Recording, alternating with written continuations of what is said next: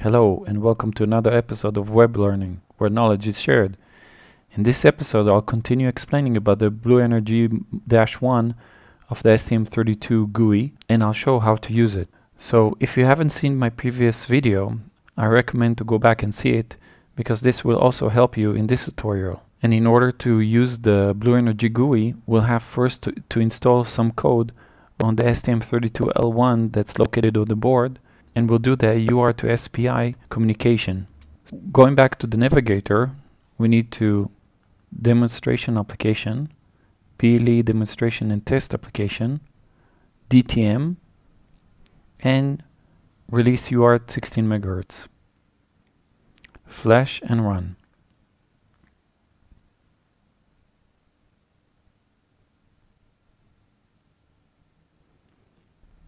Okay, now that it's finished, we can close this. So coming back to the software, what I need to do now is look for the correct COM port and click open. As you can see, I'm getting all the packets and everything is gray as it should be. If you have any issues, you'll have it either yellow or red.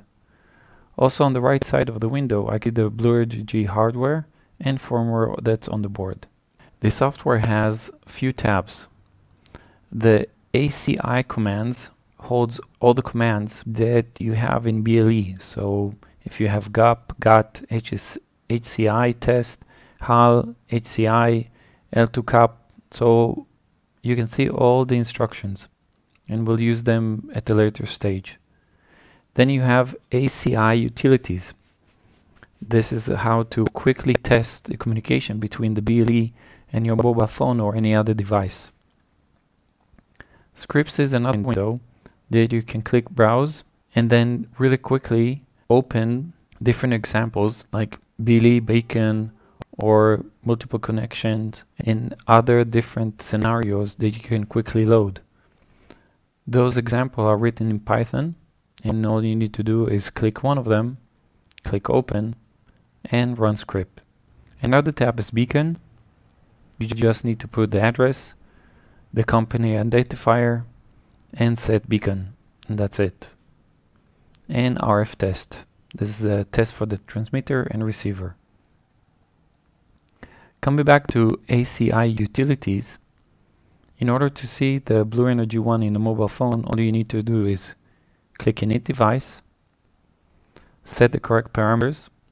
If you have your own public key or a random key, set role as all, set device name length as 7.